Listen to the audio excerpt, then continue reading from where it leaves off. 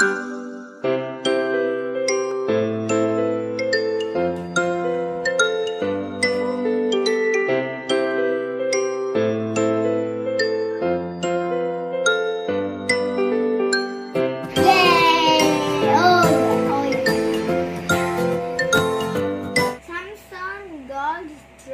man.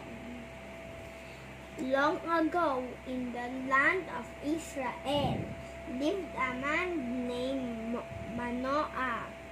He and his wife had no children. One day, the angel of the Lord appeared to Mrs. Manoah. You will have a very special baby, he said. She told her husband the wonderful news. Manoah prayed, "Oh my Lord, come to us again. Teach us what we shall do for the child."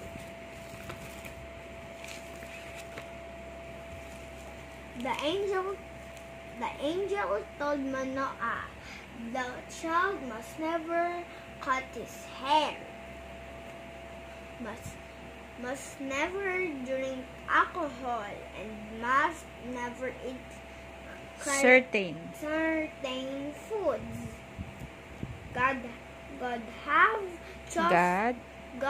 had chosen this child to be a judge. He would lead Israel. Ano daw yung hindi niya pwedeng gawin? Do not cut his hair, or else he will be not strong. Don't drink alcohol, don't eat certain food. God's people certainly needed help. They left God out of their lives and then were bullied by their enemies, the Philistines. But when they prayed, God heard. He sent this baby who would become the world's strongest man. Oh! So the woman bore a son and called his name Samson. And the child grew, and the Lord blessed him, and the Spirit of the Lord began to move upon him. Samson became very strong. One day he fought a young lion with his bare hands and killed it. Later, Samson tasted honey from a swarm of bees, which had nested in the lion's dead body. He made up a riddle. Out of the ether came something to eat, and out of the very strong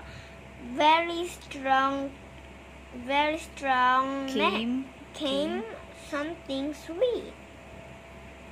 Nobody could guess the meaning but Samson's new wife, Phyllis, told her friends. This made Samson very angry. Samson was even more angry when the Philistines gave his wife to be wife of his best friend.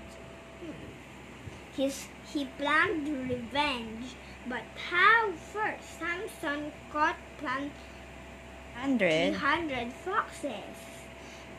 Then he tied their tails together, 2 by 2, and placed flaming torches between them.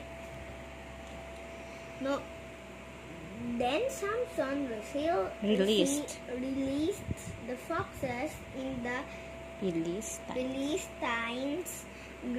grain field.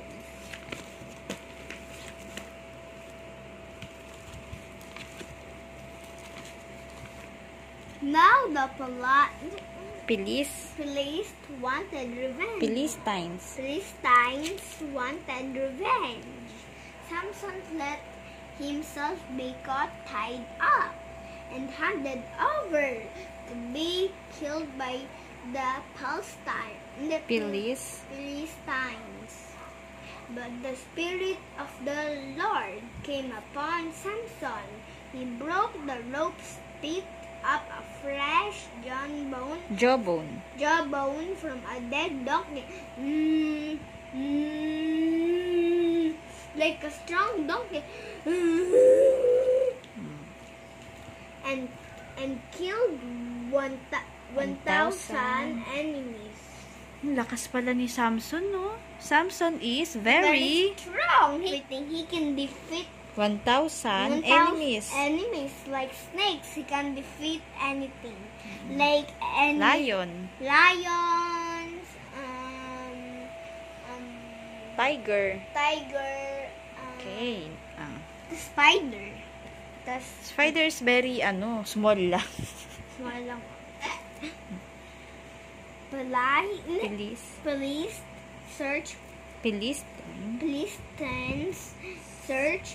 parties looked for Samson.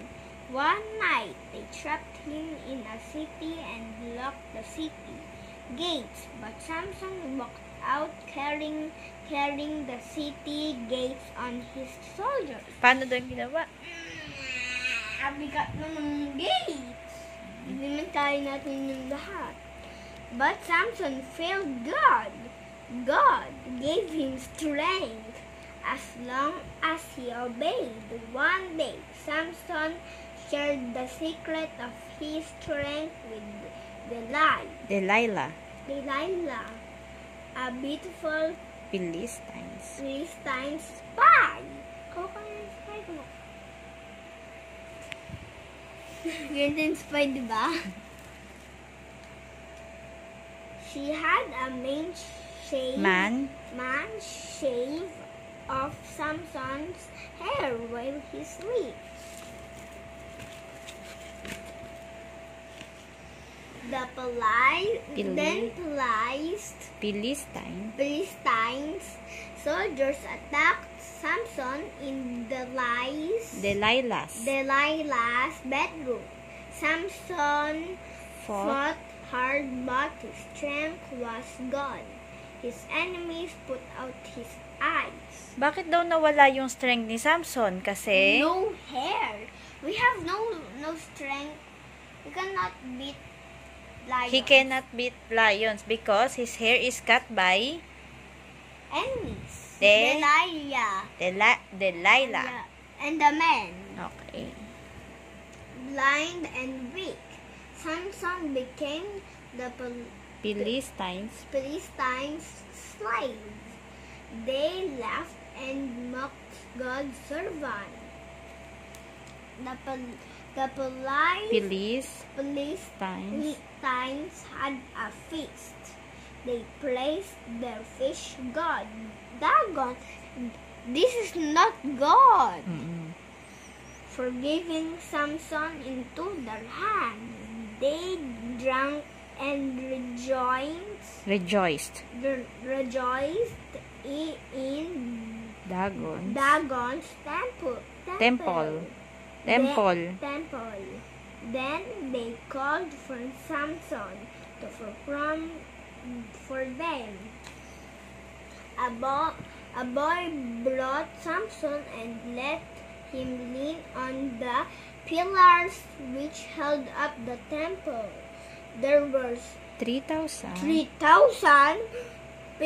Philistines on the roof, and many more in the temple, all mocking him. Dito na yan.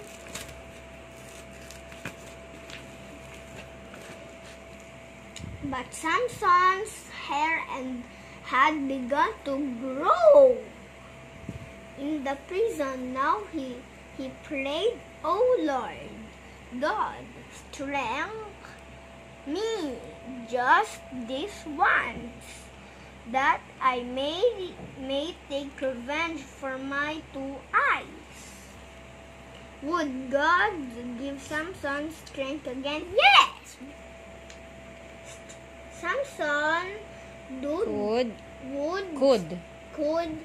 Samson do the impossible? Yes! Training and heavy Samson forced the mighty pillars apart. Dagon temple crashed to ruins, killing thousands of Philistines. And Samson, the end. Samson, God's strong man. What is the moral lesson of the Samson story? We should obey God and pray. Okay. Sino ba si Samson? A very strong man. He can destroy cabinets. He can destroy walls. He can destroy. Saan daw galing ang strong ni Samson? This hair. Kanino galing ang Hair niya. Hindi, kanino galing ang pagiging strong niya? Sino nagbigay sa kanya? God. Okay. Our Basta bibili mo in God's word niya. And basta ano daw yung hindi pwedeng gawin ni Samson? Do not cut his hair. And Do not drink alcohol. Do not drink, guys. Do not drink that. okay, and then Only not every no. You will be sick there. Thank you guys for watching God's words. I hope you enjoy our video. Always stay happy and rise up. Bye.